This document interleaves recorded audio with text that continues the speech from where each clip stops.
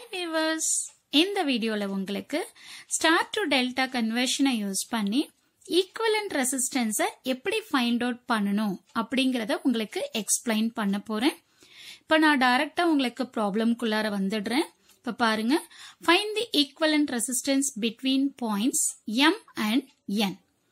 So அப்ப என்ன சொல்லியிருக்காங்க, m and n இந்த ரெண்டு டெர்மினலுக்கும் இடையில இருக்கிற டோட்டல் ரெசிஸ்டன்ஸ் என்ன அப்படிங்கறத ஃபைண்ட் அவுட் பண்ண சொல்லியிருக்காங்க. ஓகேவா? சோ இந்த சர்க்கியூட்ல நான் என்ன பண்ண போறேன் அப்படின்னு சொன்னீங்கன்னா, இந்த 20 ஓம் 40 ஓம் இங்க ஒரு 20 ஓம். சோ இந்த மூணு ரெசிஸ்டன்ஸும் எப்படி கனெக்ட் ஆயிருக்கு பாருங்க, ஸ்டார்ல கனெக்ட் ஆயிருக்கு. ஓகேவா?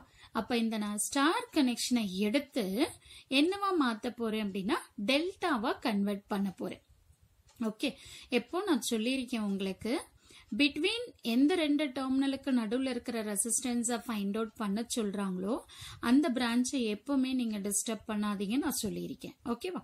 ஸோ அதனால நான் இங்க என்ன பண்றேன்னா, இந்த மூணு ரெசிஸ்டன்ஸை எடுத்து ஸ்டார்ல இருக்கிறத டெல்டாக்கு மாத்த போறேன். அவ்வளவுதான். இப்ப நான் நெக்ஸ்ட் இங்க என்ன அஷ்யூம் பண்ணிருக்கேன்னா, இந்த 20 ஓமோட அனதர் ரெண்டு ஏ பாயிண்ட்ல கனெக்ட் ஆயிருக்கிற மாதிரியும் 40 ஓமோட அனதர் ரெண்டு எங்க கனெக்ட் ஆயிருக்கு பின்னு எடுத்திருக்கேன்.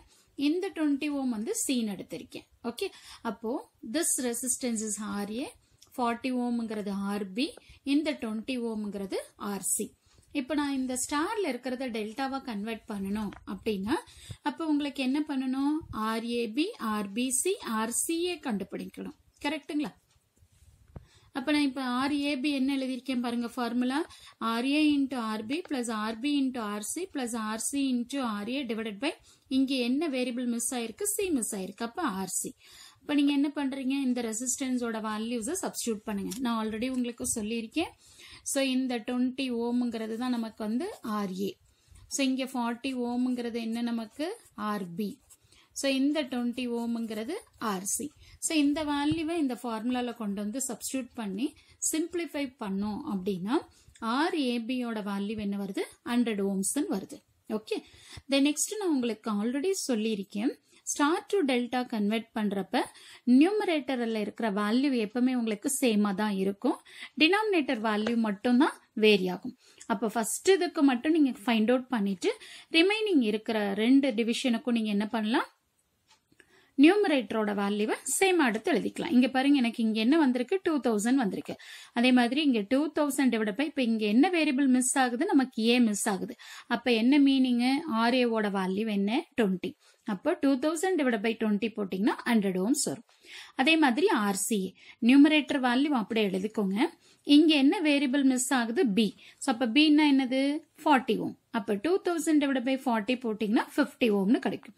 அப்ப நான் இப்ப என்ன பண்ணிட்டேன், எல்லா வேல்யூவும் டெல்டாக்கு மாத்திட்டேன். ஓகேவா? ஒன்ஸ் நீங்க டெல்டா வேல்யூ ஃபைண்ட் அவுட் பண்ணதுக்கு அப்புறமா உங்களோட டயக்ராம ரீட்ராப் பண்ணிக்கலாம். ஓகே, சோ ஆல்ரெடி உங்களுக்கு நல்லா தெரியும், இந்த 400 ஓம்ஸ், இங்க இருக்கிற இந்த 900 ஓம்ஸ், இந்த 75 ஓம்ஸ், இது ஆல்ரெடி அப்படியே தான் இருக்கு டெல்டால.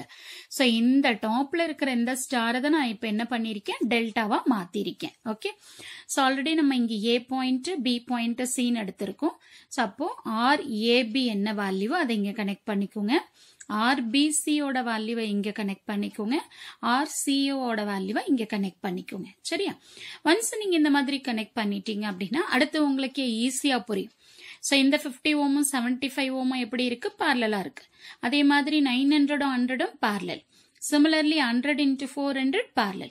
அப்ப parallel combinationக்கு உங்களுக்கு நல்லா தெரியும். R equivalent நீங்க எப்படி கண்டுபிடிப்பீங்க, R equivalent is equal to R1 into R2 divided by sum of the resistance. கரெக்ட்டுங்களா?